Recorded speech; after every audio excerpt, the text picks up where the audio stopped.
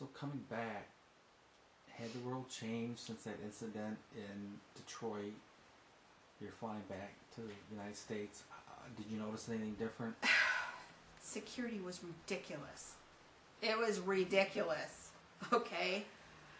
I mean, I flew through Paris on the way back, and I mean, leaving Cairo, security was normal. You know, it wasn't that bad.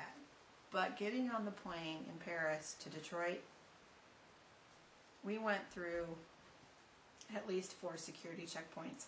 And it was no longer just, you know, take off your shoes and put them in the bin.